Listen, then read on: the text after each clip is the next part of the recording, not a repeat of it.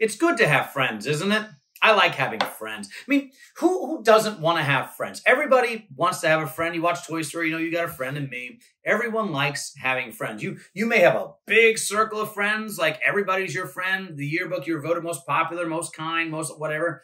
Or you may just have a few friends. But the thing is, it's never good for man to be alone, right? In the beginning, God made the woman so man was not alone.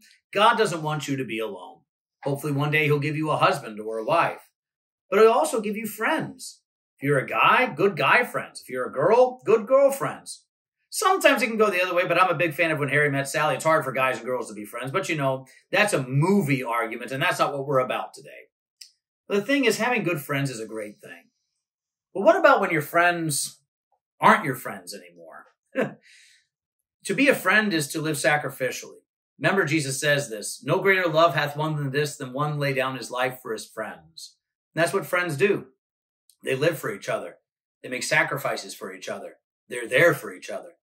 But when your friend's not there for you, it's a betrayal. Look at Christ. One of his apostles betrays him.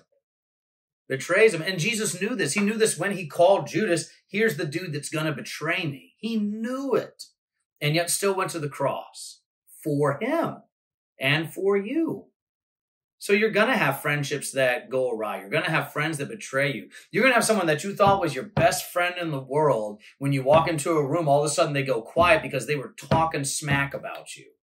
It's going to ruin your reputation. It's going to hurt. You're going to feel alone, but you're never alone. Christ is always with you. So even though friends may come and go, Christ will never leave you nor forsake you. You're going to have many reasons to doubt his love as you see people time and time again let you down or take advantage of you or even abuse you.